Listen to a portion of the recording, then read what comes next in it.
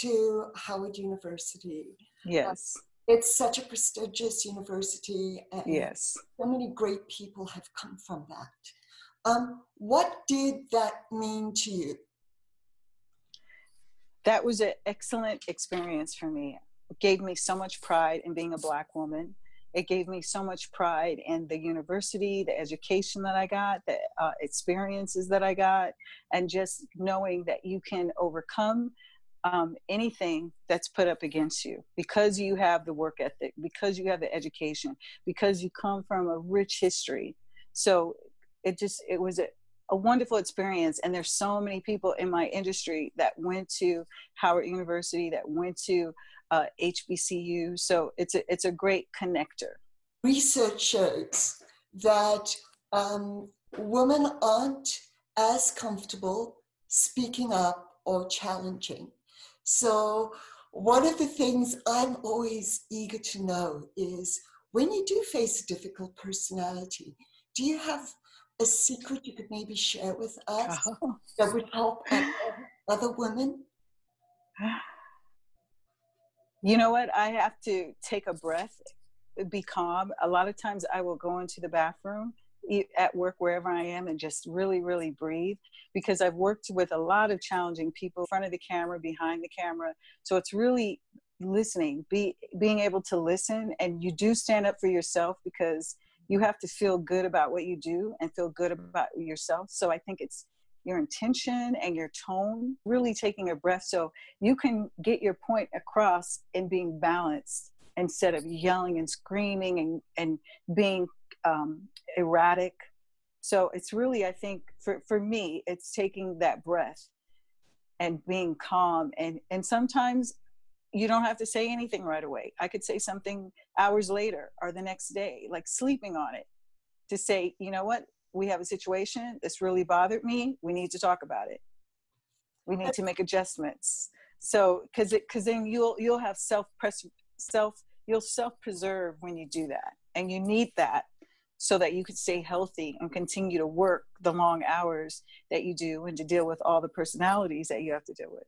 One of the things that our recent conversations socially have opened up is the inequality in access. Yes. And that's simply a reality. I've spoken to lots of women who have said that they have to work harder to get the same recognition. So Yes. I was wondering, for you, how has that been? And what would you advise young women who want to follow in your footsteps? Yes, we do have to work harder, but I think if it's your passion and it's something that you want to do, you are going to work harder, but you're going to enjoy it. And I think to just stay on your path, and it turns into the challenges make you stronger. Rita, I've done a lot of interviews with women in all aspects behind the camera. And it seems to me that women of color have a little bit more of a challenge getting access and running departments. Yes. So how were you able to segue into being the head of a department like you are? Oh, that's a great question. I've worked with a lot of great people. So working with those people, it has built my resume that led me to different levels in my career. And so with the hard work that I put in and working different levels in the costume department, from working as an intern to a PA to a costumer to doing set to a supervisor. So working all those things and the people that I've come across, it put me in right opportunity to go to the next level of head of the department. People who are successful always downplay their skill, like you just did, saying that it was just hard work. I think that the people who are successful also have a skill in being persistent.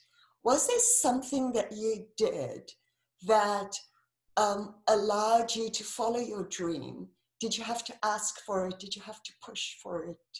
Other than working hard, what did you do? Persistence, for sure. I stayed persistent.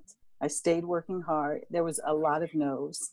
And still with the no's, I stay persistent, and my faith is very strong. So staying persistent and even taking jobs that I knew would lead to something more, and it could be a smaller job, I would still take the job because I know that it's a great learning experience, and each job is different and what you could glean from it. So persistence for sure. And just even with the no's, I keep moving forward. And even with the long hours and really tired, just keep pressing forward. As I mentioned earlier, we're having conversations and doors are opening and hurts are being revealed. What advice do you give to maybe a woman of color who doesn't think that this is a field that she can succeed in, other than working hard and just going at it? Are there some specific steps to give her confidence to say, I belong here? I would say you have to trust in yourself, and you have to look at other Black costume designers who are successful and doing well, and know that because they did it and they set the tone and they paved the way, that you could do it too. And to just keep fighting and to keep moving forward, to go up for the job. Even if you don't think you could do it, still your presence has to be known, to go up for the job. Or if you have to take a lesser position and you feel that you're qualified, but it puts you in the position to move forward, then take that position. But I think there are Black women and men that are very successful. It's not a lot, but it's going to be more, because my advice to that Black person of color, is to continue to move forward and not to give up at all. You can't stop the train. You just have to keep the momentum. That's great advice for all of us. Many, many years ago. And that's how I learned the business. I just stuck with it and just learned everything.